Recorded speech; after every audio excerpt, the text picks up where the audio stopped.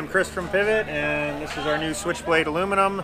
We launched the carbon bike about a year and a half ago, and the aluminum follows it up now. Basically, the idea was to bring the same level of performance down to a lower price point.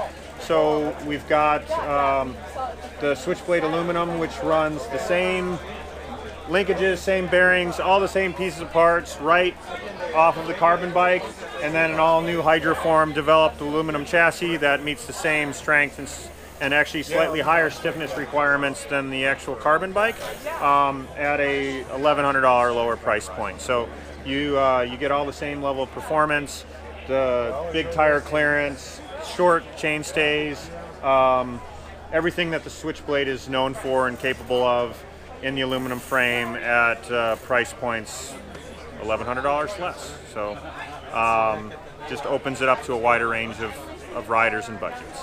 Thank you, Chris. Thank you.